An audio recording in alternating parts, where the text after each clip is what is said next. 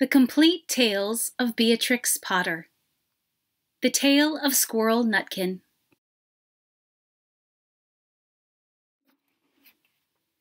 This is a tale about a tale.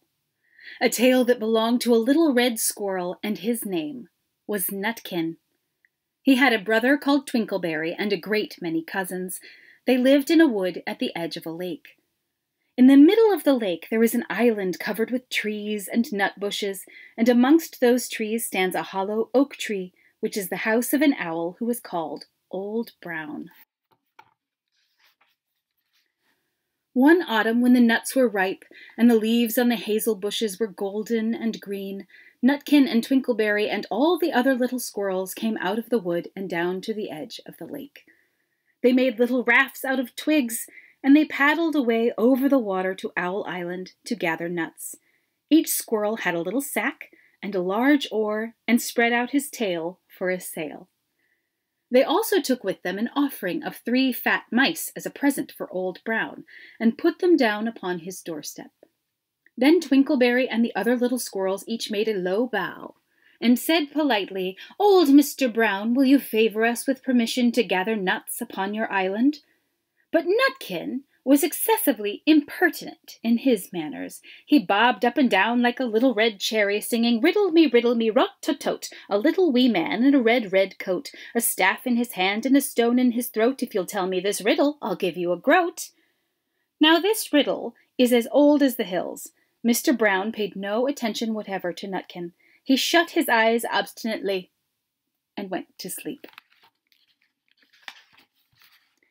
The squirrels filled their little sacks with nuts and sailed away home in the evening. But next morning they all came back again to Owl Island, and Twinkleberry and the others brought a fine fat mole and laid it on the stone in front of Old Brown's doorway and said, "Mr. Brown, will you favor us with your gracious permission to gather some more nuts?"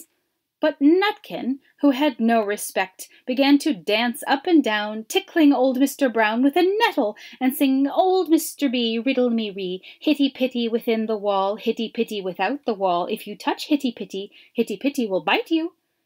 Mr. Brown woke up suddenly and carried the mole into his house. He shut the door in Nutkin's face. Presently a little thread of blue smoke from a wood fire came up from the top of the tree, and Nutkin peeped through the keyhole and sang, "A house full, a hole full, and you cannot gather a bowl full."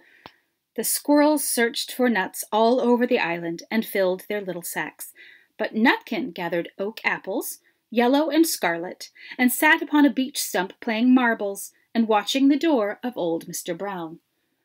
On the 3rd day the squirrels got up very early and went fishing. They caught 7 fat minnows as a present for Old Brown.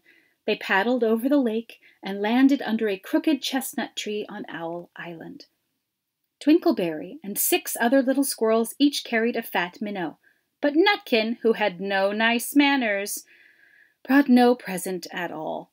He ran in front, singing, "The man in the wilderness said to me, 'How many strawberries grow in the sea?' I answered him, as I thought good, 'As many red herrings as grow in the wood.'"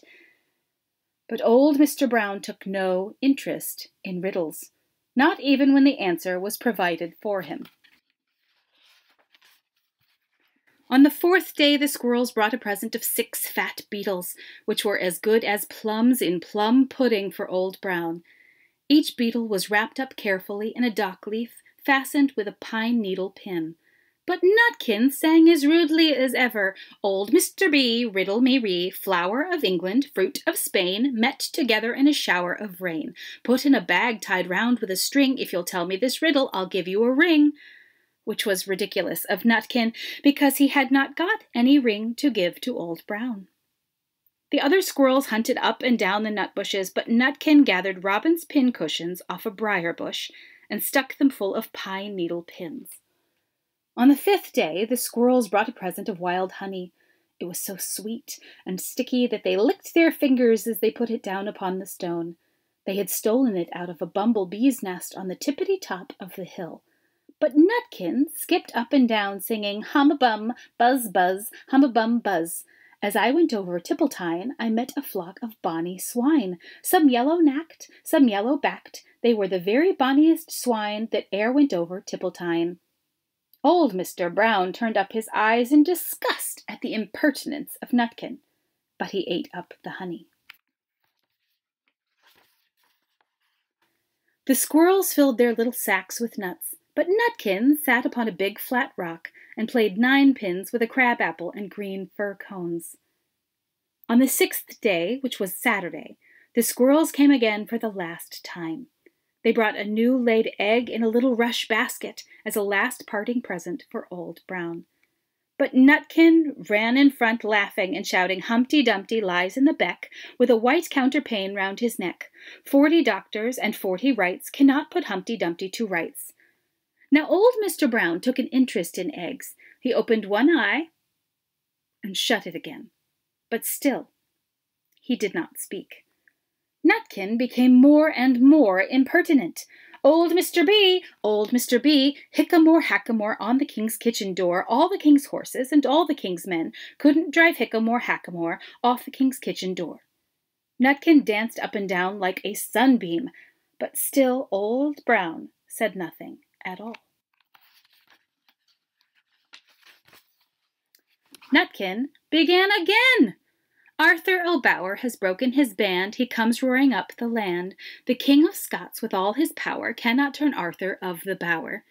Nutkin made a whirring noise to sound like the wind, and he took a running jump right onto the head of Old Brown. Then all at once there was a flutterment and a scufflement and a loud squeak. The other squirrels scuttered away into the bushes. When they came back very cautiously, peeping round the tree, there was Old Brown sitting on his doorstep quite still, with his eyes closed, as if nothing had happened.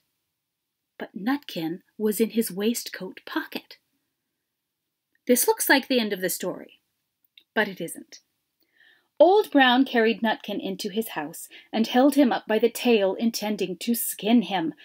But Nutkin pulled so very hard that his tail broke in two, and he dashed up the staircase and escaped out of the attic window. And to this day, if you meet Nutkin up a tree and ask him a riddle, he will throw sticks at you and stamp his feet and scold and shout, "Cuck, cuck, cuck, cuck, cuck, cuck, cuck." That is the end of the tale of Squirrel Nutkin from the Complete Tales of Beatrix Potter.